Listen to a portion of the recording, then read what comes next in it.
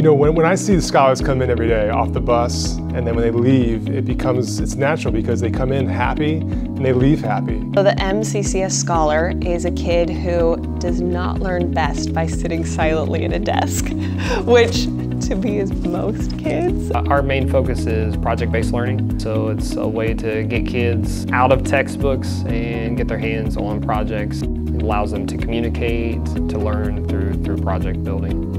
Here at Middleburg, we can definitely cater our instruction based upon what we feel is best for our scholars. They want you to build, they want you to play, they want you to be active in your learning. We know that kids learn best from play, and so if you can mimic play as learning, it's a better way for them to learn, and it's usually better for them to retain that knowledge too. Really, that's what it should be about, is kids should be learning, and it shouldn't feel boring or hard, it should feel fun. I wish some of my teachers early on would have had the leeway to reach out to me in certain ways that these kids get reached out to. The flexibility we have to teach is we're really able to get to know our students and see them as more as data figures, right? My kids are more than just numbers, they're real people. So many students who maybe have been unsuccessful in other environments come here and they're thrilled to get off that bus every morning because they know that they just have this beautiful day laid out for them. It's inspiring to me because when I walk in the door, I'm excited of what the day is going to be like.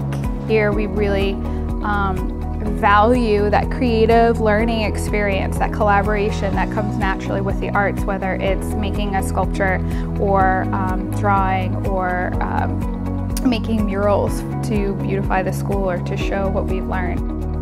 My goal for our school is that we provide an environment where scholars truly love coming to school.